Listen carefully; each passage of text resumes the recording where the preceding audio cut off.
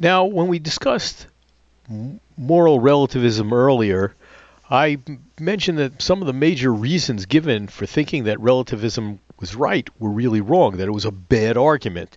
In fact, that's what my example about breaking the board in class was intended to show. So, but now we're talking about the charge that any kind of relativism leads to moral skepticism. And maybe people are going to say, well, that's not so bad. That is, there aren't these absolute values. It's all relative. And in fact, maybe they say knowledge isn't absolute in the way you're making it sound, but knowledge is relative to cultures and relative to different societies. And in fact, that's the version of moral relativism that seems to be most widely adapted, and it's the bane of my existence, or the bane of this course. I used to spend a lot of time on moral relativism, only to discover that most of the students come in thinking moral relativism is true, and when they leave, after they hear all my arguments, they still think it's correct. So I've cut down the amount of time I spend on it, but it's still worthwhile considering that moral relativism, in particular the most prominent version, cultural relativism, that right and wrong is relative different to different cultures. Remember my example? That is, female genital mutilation was wrong in the United States, but right in Somalia. For example, assuming that it is right in Somalia. But there are other problems for cultural relativism, other consequences of cultural relativism that seem hard to accept. And the first one I want to talk about is, if cultural relativism is true, that is, right and wrong varies from culture to culture, you cannot compare moral codes of societies. Not that you shouldn't try to, not that you're trying, but you can't make these assessments. So you could never judge one moral code of a society to be better than the moral code of another society. I think there are some examples that really pose problems in this regard. We got involved in World War II, that is the United States, because we thought what Germany was doing, what Nazi Germany was doing, was immoral. And we were going to prevent them from trying to take over the world. And, we're fortunate enough that we prevailed. Otherwise, we'd all be speaking German, and I probably wouldn't exist. Nonetheless, I think while the United States during World War II might have not been the greatest society in existence, that is, there were some societal problems that were moral problems. Segregation, there was a segregated army, there were other issues of civil rights. Nonetheless, I think it was far better morally than Nazi Germany, that was carting off people based on their religion, that they were Jewish or they were actually the descendants of Jews, which is the way it really, and carting them off to death camps and killing them. And I think when we compare those two moral codes of the society, I think it's pretty clear that the United States, the moral code of the United States, was a lot better than that of Nazi Germany.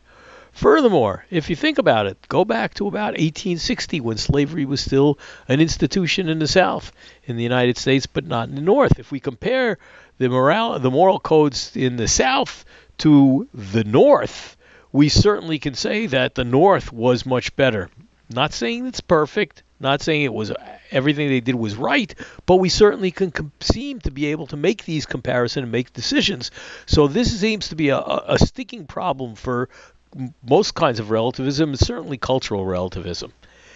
Second problem, it's kind of strange. When we think about trying to figure out what's right and wrong, in fact, if we think about the trolley problem when we started, we didn't think the right way to do that was to decide by having an election, voting on it, or by polling people. But if moral cultural relativism is true, the way we figure what's right in a particular society is by consulting the practices of our society, the society that we're in. That's how we're going to figure out that it's what's right or wrong. And that doesn't seem to be right. That's not the way we figure out what really is right or wrong. I mean, let's say we polled, apartheid South Africa. What would we find out there? Apartheid was the right thing to do? I think that doesn't make any sense. And I think that's wrong. The next problem is we have this notion of moral progress. Perhaps the United States, I shouldn't say perhaps, the United States is not a perfectly moral society today. However, if we compare the moral code today versus the moral code, for example, before civil rights or before women's suffrage, at various other times, we'd find out that we have made progress morally. And that's actually, moral progress is kind of contingent on being able to compare moral codes. And the final problem with cultural relativism, and I think it's a problem with relativism in general, you may have heard of this gentleman, Dr. Martin Luther King Jr., involved in the civil rights movement in the 1960s. He was a social reformer.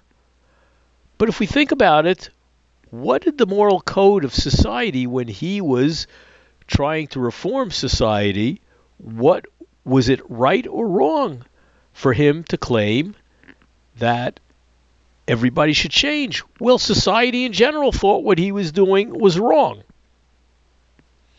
For example, President Johnson, I think maybe President Kennedy also, were telling him, oh, you're expecting too much change, too fast, give us some time.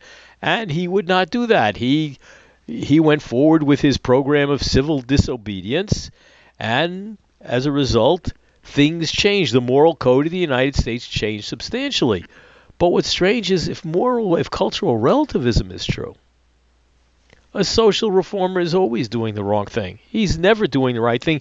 And I think we should all concede that what Martin Luther King was doing was right. Not everything, but certainly his protesting against, or protesting, I should say, in favor of civil rights was absolutely the right thing to do. So I think for these reasons, I tend to think that cultural relativism is an unacceptable position. But I think at least we notice that there are some difficulties with the position. So I don't think we want to take relativism, cultural relativism in particular, as answering our question of how it is that we found one moral principle to be true in one case, another moral principle to be true in